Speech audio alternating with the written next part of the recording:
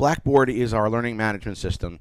On Blackboard, you're going to find information for all your courses, homework assignments, due dates, and everything related to your courses. So I'll show you some still pictures first, then we'll walk through a video, or we'll walk through the steps of how to access.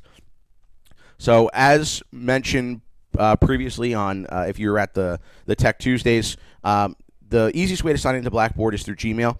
We use single sign-on, so if you're in your Bergen Catholic email, you just click the waffle or the app launcher on the top, and then click on the Blackboard icon. It'll bring you right into Blackboard.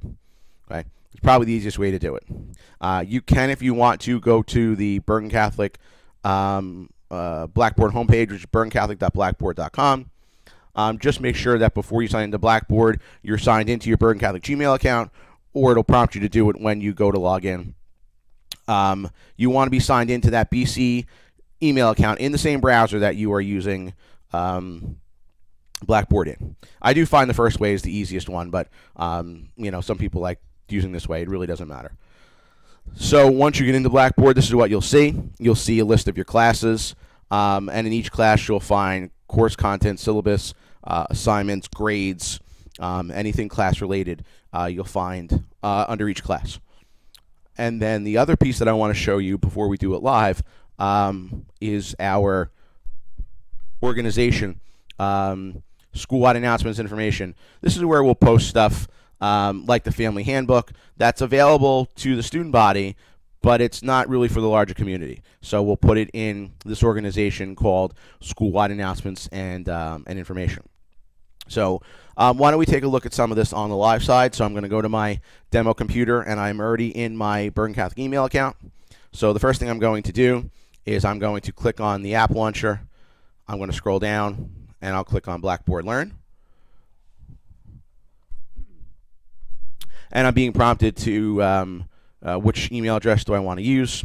And I will use my ajspiegel26 at bergencatholichs.org. And now it's going to bring me right into Blackboard. So I'm automatically signed in. I go right to where I need to be. Okay. So here I have all of my classes that I'm enrolled in for this year, my 3 trimester courses, as well as all my full year courses. So I doubt anybody has posted anything yet since it's still before school. But let's say I was looking for my English class, which is right here. If I click the link, this will open my English class. And then on the left-hand side, once my teacher sets everything up, I would have course content. I would have my syllabus, my assignments, you know, homework. All this stuff would be on the left-hand side. All right, every teacher should be setting up Blackboard the same, so you'll see the content link, the assignments link, and so forth on each one. Let's just poke around here. I don't know if anybody else has done any setup yet. No, but they all will look the same. So this is how you'll find, you know, each course that you're enrolled in. You'll just click on it right here. Okay. And once your teachers post, if they post assignment links, like the summer reading, which you'll see in a different video, you can click on those links and submit assignments. The other thing I want to show you is the organizations link, which is over here on the left-hand side. And this is the school-wide announcements and information that I referred to before. And in here we have like the family handbook or anti-bullying policy. We'll have cafeteria information, stuff that's available, you know, that's important for the school, but not the greater community. So if there might be times where we refer you to Blackboard to look for something or for an important link, maybe fill out a form, whatever, you'll generally find it here. All right.